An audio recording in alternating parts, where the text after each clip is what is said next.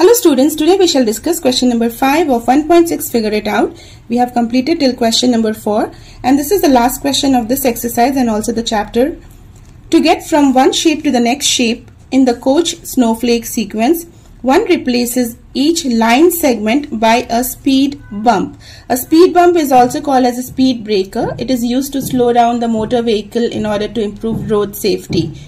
As one does this more and more times, the changes become tinier and tinier with very small line segments. How many total line segments are there in each shape of the Koch snowflake? This is the first question.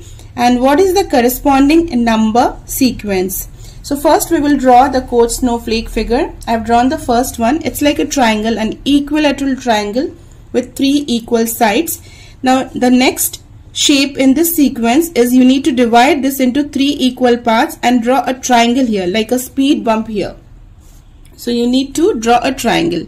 So it will be like something like this. Then a triangle, a speed bump again here. From here you can draw a speed bump.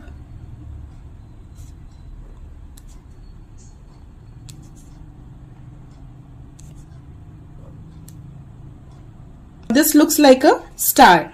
To draw the next shape in the sequence, you need to draw the speed bumps. That means you need to draw small triangles here on each of the line segments like this. So let's do that.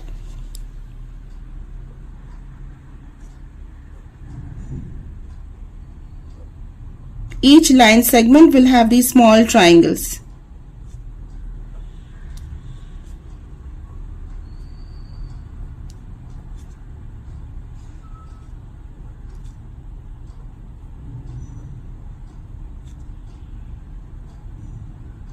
I have used pencil to draw a rough figure because it becomes easier to draw. You can also do the same thing.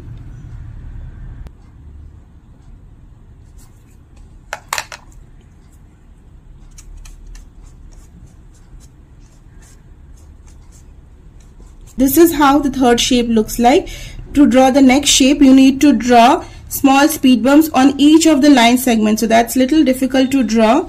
Like here you would have like this and then one speed bump like this. So that is little difficult to draw.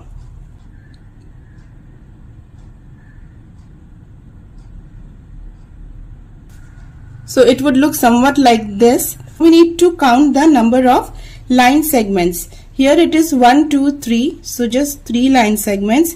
Here 1, 2, 3, 4, 5, 6, 7, 8, 9, 10, 11, 12. Here if you count, you will find 48 line segments. For the next one, it would be 192. The next one would be 768. So the first shape has 3 line segments, second one 12, third one 48, 192, 768 and so on. So this is the number sequence that we get. And how do we get this? This first one is 3 into 4 to the power of 0. 4 to the power of 0 is 1. So 3 into 1 is 3. Rule here is 3 times powers of 4. Again we will multiply 4 to this. So it will be 3 into 4 to the power of 1. Here it is 3. This is 3 into 4, or we can write it as 3 into 4 to the power of 1. Here it will be 3 into 4 into 4, or we can write it as 3 into 4 to the power of 2. Next one is 3 into 4 into 4 into 4, 3 times. That means 3 into 4 to the power of 3. How many times we are multiplying 4? That comes as a power. Here the power is 0, power 1, power 2, power 3. For the next one, it will be 3 into 4 to the power of 4. So this is the rule that we follow to make the shapes of this given sequence. So you can write the number sequence is 3, 12, 48, 192 and so on. That is 3 times powers of 4. I hope it is clear to you. Thank you.